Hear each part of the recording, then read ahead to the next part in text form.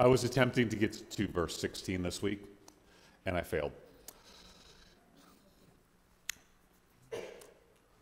Last week, we learned about perseverance in prayer. How to persevere when things don't look like they're going to be answered. This week, we get to learn what our proper attitude in prayer must be. Let's pray. Lord God, I pray that you would teach us. You would teach us how to have an attitude in prayer that comes to you as a God who is a father and yet comes in humility, calling upon your name for all we need in Jesus Christ. Guide us in Jesus' name. Amen.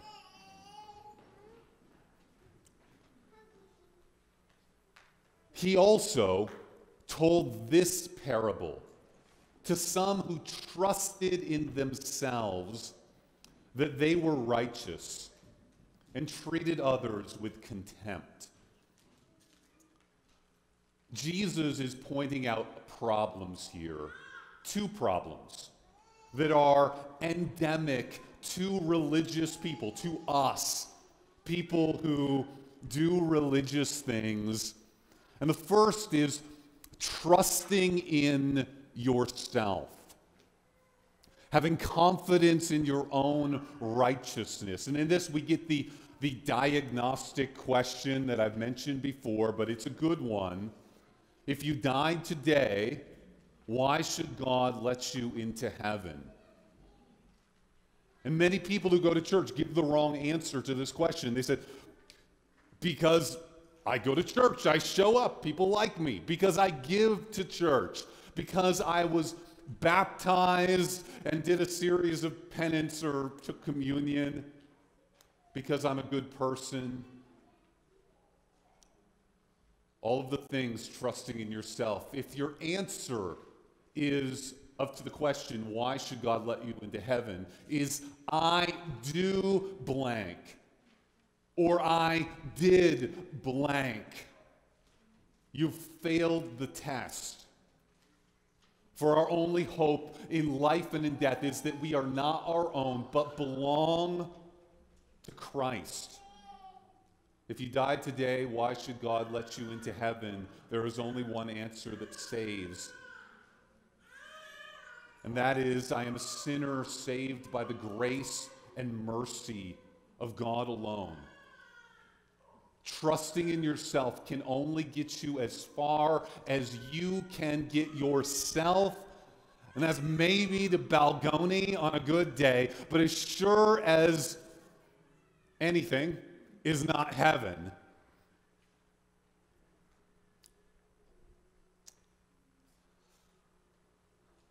The second problem is treating others with contempt.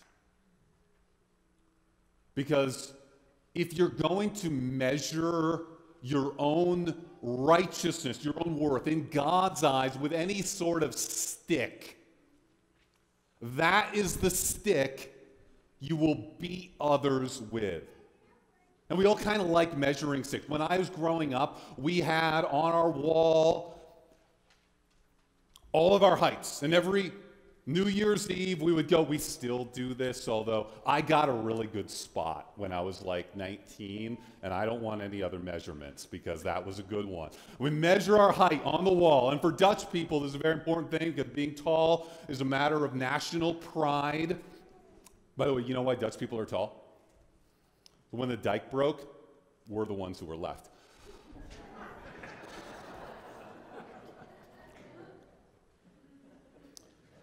But we sort of like measuring it because that's something tangible, something that we can look at. But if your religion is based upon I do, and you measure your worth based on that, you are very easily going to be tempted to turn around and beat others with that stick. If your worth in God's eyes is based upon how much you give, you will very easily turn and look at people who give a little less and be like, oh, why measure up? if your worth in God's eyes is based upon, how you dress and present yourself as an upstanding citizen, you're going to see the disheveled person who walks in and be like, they don't quite measure up to my stick of righteousness. If your measure of worth is based on your vaccination status, you might look down on others who don't measure up. Now, Jesus gives us this parable so we don't fall into the same pit of the Pharisees. For how easy it is when we start measuring our righteousness based upon a human measurement to turn aside and to beat our fellow Christians with that stick. Works righteousness is the most common religion in the world.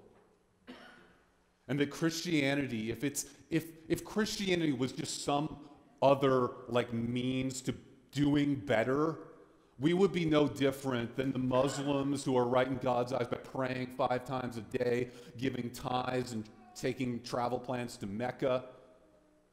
Or Hindus who are right in their many God's eyes by going to these shrines and giving sacrifices, little candies or whatever.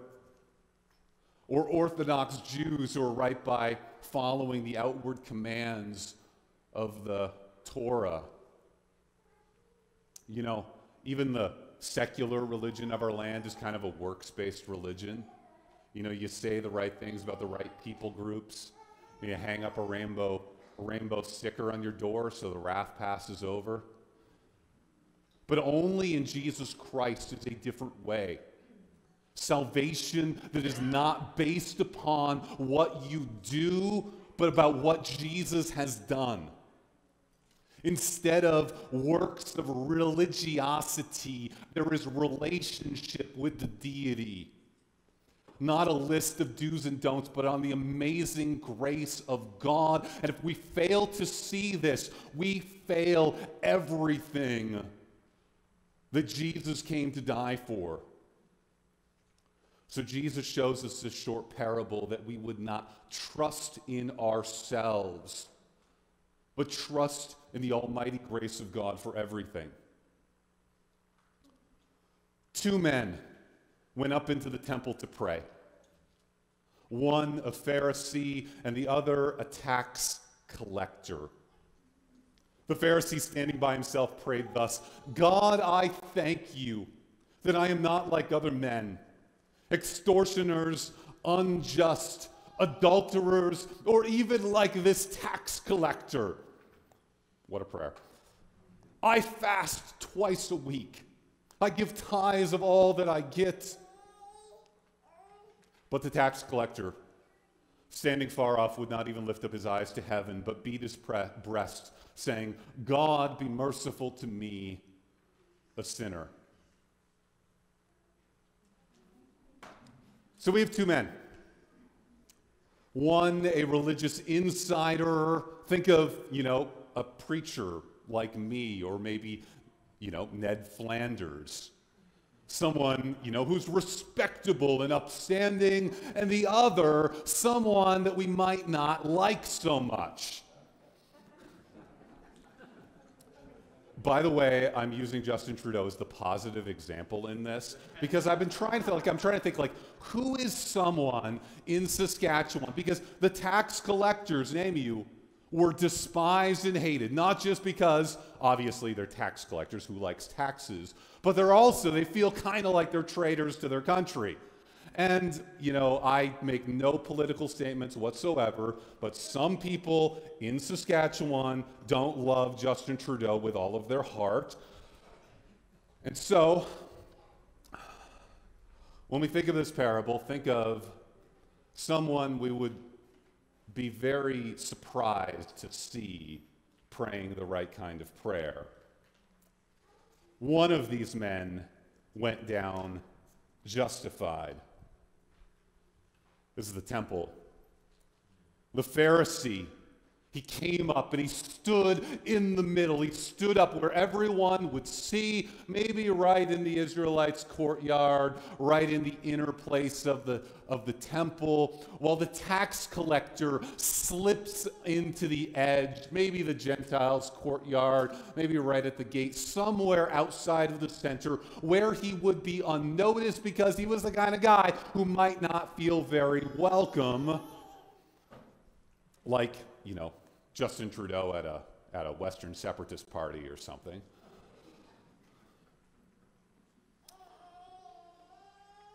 Now the Pharisee, or the tax collector, just gives a reminder of the people who slip in the back.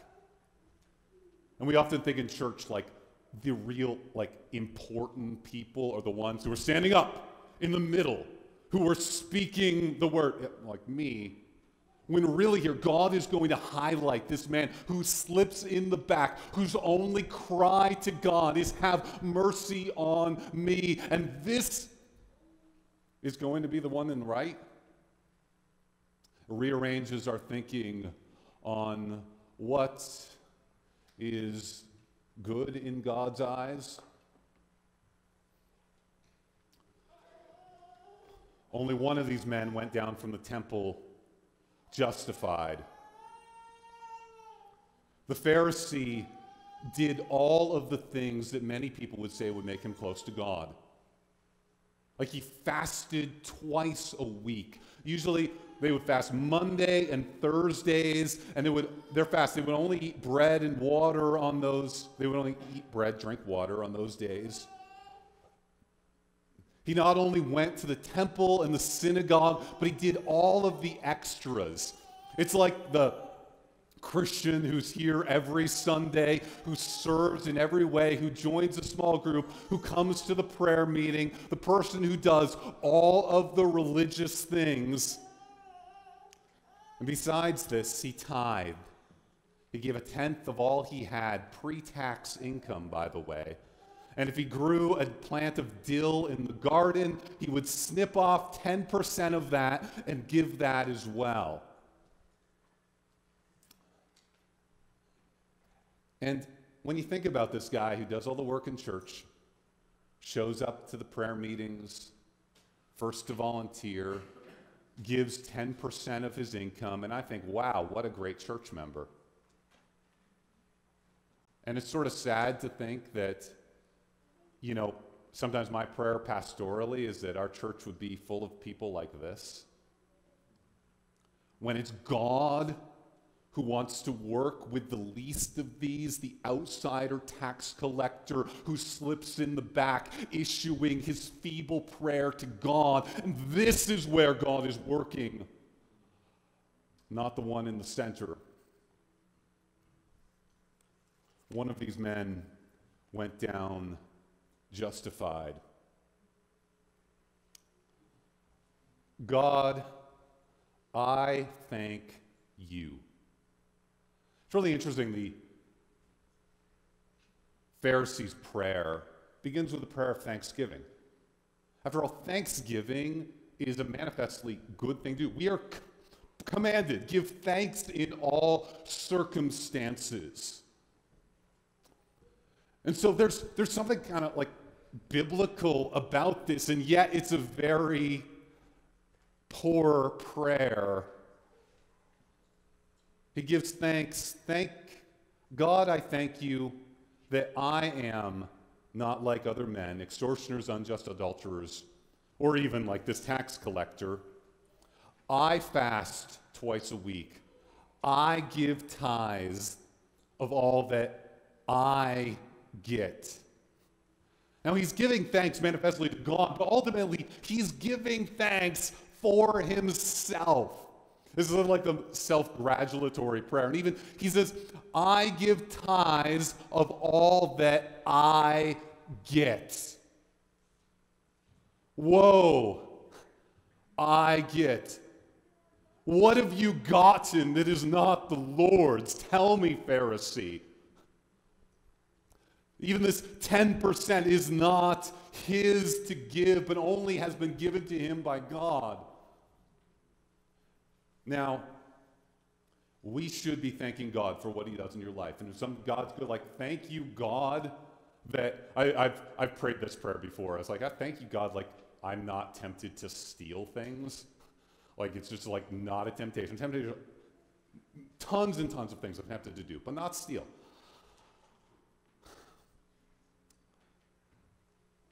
The problem here is that he is the subject of all of his sentences. I do this. I am that. And this is a subtle hint. If we are praying prayers and we are the subject, if we're saying, I am this, I am that, I am, and missing what has been given to us by the one great I am, we have missed everything. Now, this attitude, and I got to rant maybe a little bit that modern worship songs probably say, I am a little too much. Now it's okay because, I mean, there's psalms that talk about, that have that as an element. But the line can tip over into self-congratulations very quickly. And so we need to be wary that we are saying, I will do this, I will do that, rather than knowing that all things ultimately come from God. If it is good, it's a gift that comes from our Father of lights. Our prayers should be focused on all that God has done and how that we desperately need him to do more. So we compare this prayer to the Pharisees, where he is the subject. I am doing this, to the prayer of the tax collector. God, be merciful to me. Now, the first thing we should notice is how short this prayer is. Like, if you're ever like in a prayer meeting and you know you hear people go like beautiful prayers, just remember the God-honoring prayer is like 4 words in Greek. Like, God, be merciful to me. God, please, I need you. Like, there's nothing fancy here, just a cry for help. Second, so we see God is the subject here. God, help. God, please. God, be merciful. Third, it doesn't stake any claim on God. You know, the Pharisees kind of, this self-congratulatory attitude of course you will bless me. Look at all I have done for you, God. Well, the tax collector knows his desperate need and comes to God saying, I have nothing. I throw myself on your mercy. Now, as we see the tax collector's prayer, the question I think we should ask is, how much is the tax collector's prayer reflective of how we should pray daily as Christians? Because we obviously will recognize that this kind of prayer is important for coming to faith. To become a Christian, you need to repent of your sins and believe in the Lord Jesus Christ. You need to come to God saying, I have nothing. I throw myself on your mercy.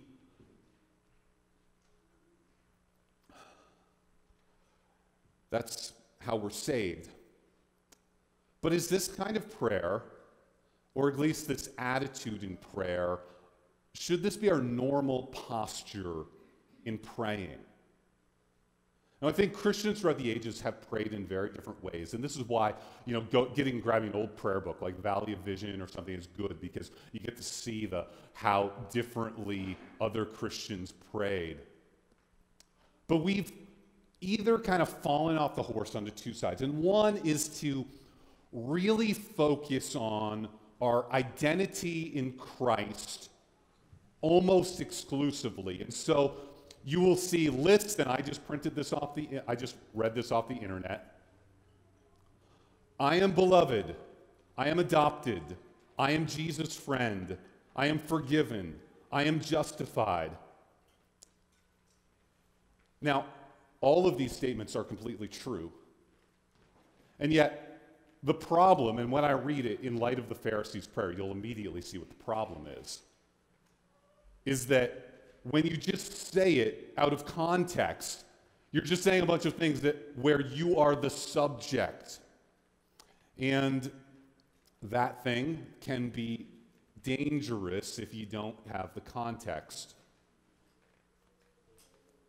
Secondly, there have been times in the Christian church when the reality of ourselves as sinners has been so foregrounded that we miss the grace of God. And so I pulled this. This is Martin Luther talking about before he came to Christ, when he was a priest. Who am I that I should lift up mine eyes or raise my hands to the divine majesty? For I am dust and ashes and full of sin, and I'm speaking to the living, eternal, and true God. In the Christian church, we've tended either to lift up one of these realities, and he's talking about just the positive realities of what we are in Christ, or lift up kind of like put down like how sinful we are to the exclusion. And what I am going to suggest to us is that both of these realities need to be up here and understood together. We need to have both a full understanding of our identity in Christ and a full understanding of our depth of sin at the same time. Paul can say, almost in one breath and in the other, things like talking about our identity. For you do not receive the spirit of slavery to fall back into fear, but you have received the spirit of adoption as sons, by whom we cry, Abba, Father. And there's a necessary knowledge that if you are a believer, you need to know the truth, that you are united to Christ in such a way that his righteousness covers you. And so when God looks down from heaven upon you, he sees the righteousness of Christ surrounding you, pure and holy. And so when we come to God in prayer, we can truly address him as our Father, for we are united to Christ and sons of God in Christ. And in fact, that's exactly how Jesus teaches us to pray. Our Father in heaven, hallowed be thy name.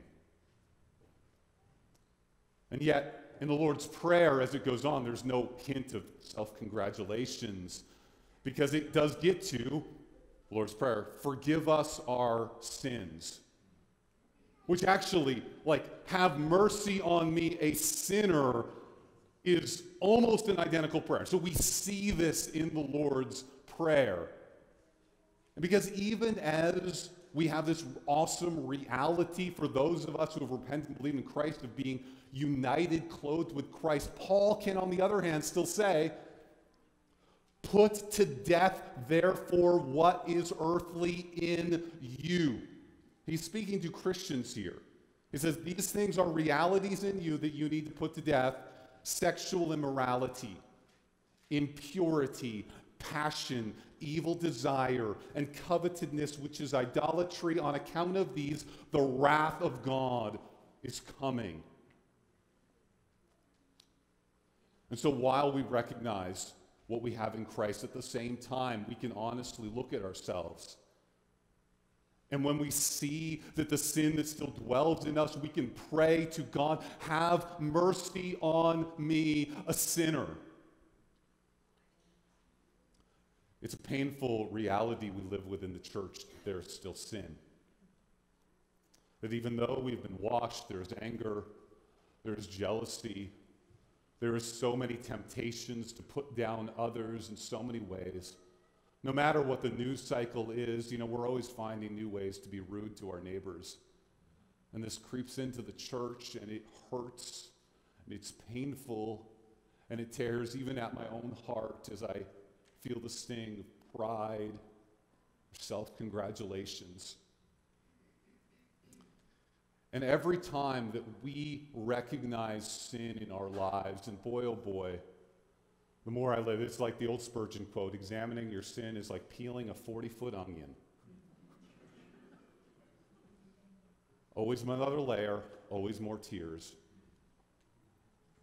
When we recognize the sin, we come back to God. Have mercy on me, a sinner. Fully acknowledging the reality of who we are in Christ as sons, fully taking a serious look at our sin and repenting of it. So how can we pray like the tax collector? Well, don't cover your sin, repent of it. Like, honestly take stock, say, God, I have failed in this way. Like, this is what I do my journal for. I'm like, oh man, God, I have messed up again. Father, forgive me, be merciful to me. And then I turn to Scripture and remind myself of all of the promises of God in there so I can set my eyes above. Because that's if you're only looking at your sin, like, that's not what God wants to do. Set your eyes on the things above, like put your eyes there. We look at our sin long enough to realize the reality of it so we can turn again to God. And the second is, even though the tax collector, just like he sneaks in the back, he still goes to the right place. In the Christian life, there is no room for wallowing in our sin. To being like, oh God, I'm just like such a sinner. When we just like mumble this to ourselves. No, we turn to God and we say, God, I have sinned. I repent. And then we know the truth. That when we confess our sins, He is faithful and just to forgive us all our sins. And if we can't accept that, it's because we are not believing God's truth.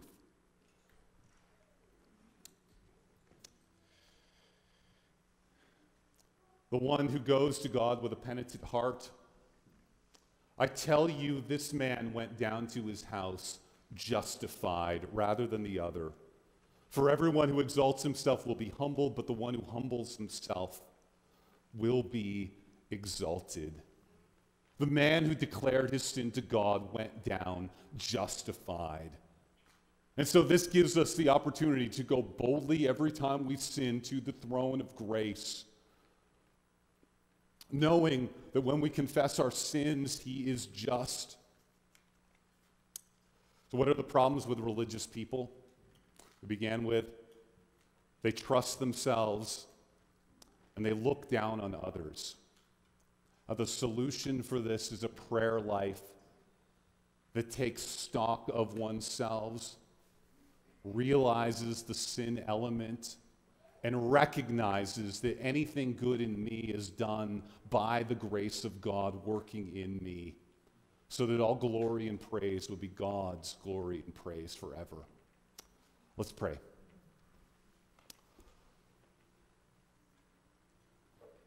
Oh Lord God, I pray that each one of us would take stock of how far we fall short of You, so that we would repent again, coming to You, our good Father, laying our sins before You, however dark they are, asking for Your mercy, knowing, Lord God, that we can be justified when we do so. I pray this for anyone caught in sin, that they would confess. And I pray this for anyone who thinks they're beyond sin, that they would confess. That each of us would know that all we have is by grace. Lead us, Lord God, in Jesus' name. And Lord God, as we pray, I pray, Lord, that You would bless the offering. As we take it up, that You would just bless these gifts, knowing that it's not because of what we give, but because of Your glory that all things happen. To Your praise we pray. Amen. I do invite the worship team and the ushers to come forward and take up the offering.